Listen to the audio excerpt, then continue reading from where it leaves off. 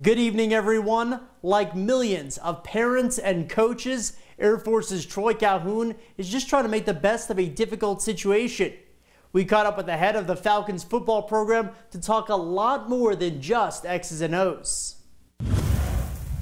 Really good work today. Air Force football coach Troy Calhoun misses everything about not being on the football field.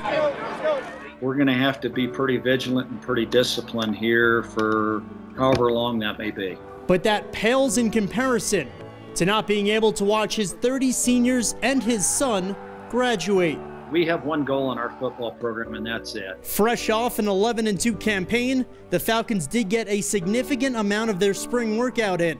We still had practices remaining, but we have provided workout plans. The rest, like a sign of the times, will take place at home, where AFA holds virtual team meetings and players are expected to work out to the best of their ability. Everybody's going to have to work from a different set of circumstances as we move forward. Recruiting is also done in this manner.